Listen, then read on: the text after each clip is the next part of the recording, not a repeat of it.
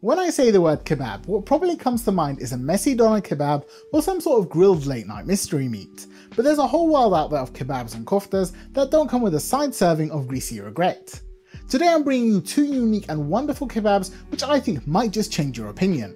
Best of all, these are really quick to make and they'd be perfect for a fantastic weeknight dinner. First up we have kebab belkaras or cherry kebab.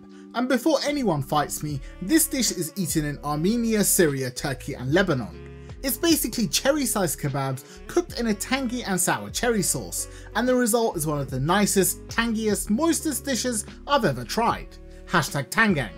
The second recipe we're making is a Turkish dish called SOUR Kebabs, which is onions stuffed with meat and cooked with a tangy pomegranate sauce. Put together they make for a fantastic tasting kofta, and once again they are Tangang approved. Starting with the cherry kebab, you'll take 500 grams of minced lamb or beef, and to it you'll add in 1 grated onion. Now this is the key ingredient that keeps kebabs moist, but don't add too much otherwise the mix will fall apart. After grating your onion and crying tears of regret, place your grated onion in a towel and squeeze it to remove the excess moisture. This was about 1 medium onion or 70 grams of onion that I added to the bowl with 1 teaspoon of salt. To season I added half a teaspoon of black pepper, half a teaspoon of Bharat or 7 spice, a quarter teaspoon of cinnamon and a quarter teaspoon of Aleppo pepper flakes. Now get in there with your clean hands and knead this together just like dough until everything is thoroughly combined. After 3 minutes of kneading I had this slightly sticky meat texture, and that will be perfect for forming it into balls. Let it rest for 5 minutes on your countertop, then you can start portioning it out into small pieces. Rather than aiming for a specific weight, take clumps slightly larger than a cherry, and once portioned out, roll them into smooth miniature meatballs. This batch made about 44, which will be plenty for 4 people. To cook these, take a heavy bottomed pan and add 1 tablespoon of vegetable oil and heat it over medium-high heat. Add in about half of your meatballs and allow them to sear for about 2 minutes before tossing the pan and flipping them over. Let them sear for about 2 more minutes on the other side, then pull them out and set them aside while you do the same thing with the second batch. When all of those are done, add in 2 medium onions chopped to a medium or small dice. Saute these until they start to soften, and if you need to, pour in a little water to deglaze the pan. Cook the onions for about 3 to 4 minutes until soft, and then you'll add in some sour cherries. Now these are preserved sour cherries, which are a common ingredient in Persian and Middle Eastern cuisine, but if you can get your hands on some fresh sour cherries then feel free to use them. This was 200 grams of sour cherries, and you better remove the stone from each one if you don't fancy breaking a tooth. After removing the stones I was left with about 120 grams of flesh, which all went into the pan. Apart from that I also added half a teaspoon of Aleppo pepper, a quarter teaspoon of black pepper, a quarter teaspoon of ginger and half a teaspoon of salt. Finally I added a small stick of cinnamon, which you could replace with a quarter teaspoon of powder. Mix this all together well, then you'll pour in 400 ml of sour cherry juice.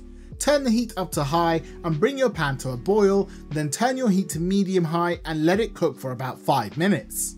Once that time is up, your sauce should have reduced quite nicely and you should taste it for sourness. Our sauce was perfect, but if yours needs more acid then you can add in some lemon juice.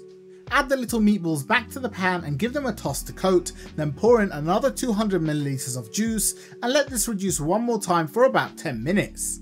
When the time is up you should have glossy and sticky balls like this, and the sauce should have a wonderful coating consistency. To plate these, take some lavash or other flatbread which is cut into triangles and lay them with the point facing up inside a bowl. Once you've covered the whole thing, pour the sour cherry kebab into the bowl with all of the sour sauce.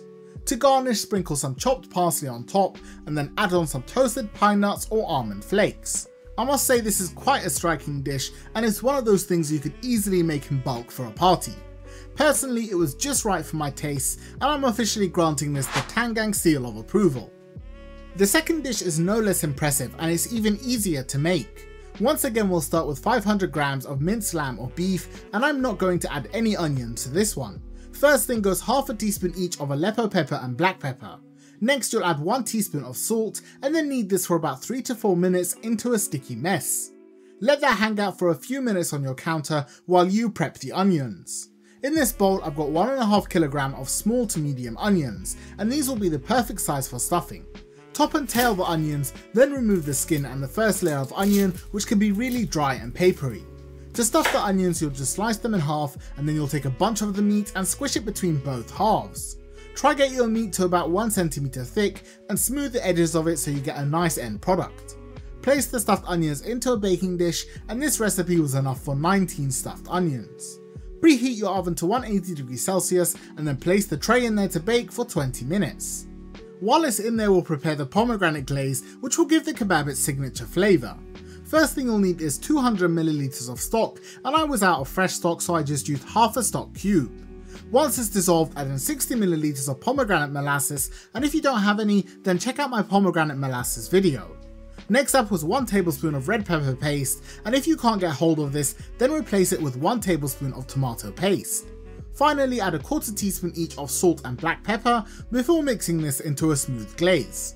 Once the 20 minutes are up, pour the glaze evenly over your onions, making sure to hit each one with plenty of that sticky sauce. Place the tray back into your oven for 10 more minutes, but this time turn your grill or broiler to high. This time when you take it out, pour some of the sauce into a jug and then pour it back over the onions for the final glazing. Put it back in for a final 5 to 10 minutes, and when yours looks like this, they are ready to eat. To decorate, I garnished them with some parsley and some pomegranate seeds, then I went ahead and enjoyed them with some white rice. The onions and the pomegranate sauce make the dish sweet and tangy, but it's a great contrast to the flavour and texture of the meat. Now let's see which dish I liked more. That was not what I was expecting. The flavour on both those kebabs is mind-blowing. The cherry one is packed full of sweet and tart flavours. It goes perfectly with the meat, and the flavour combination just makes it perfect for winter. The onion one is amazingly sweet.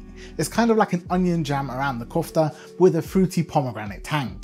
If you love sour and tangy fruits, you'll love these kebabs.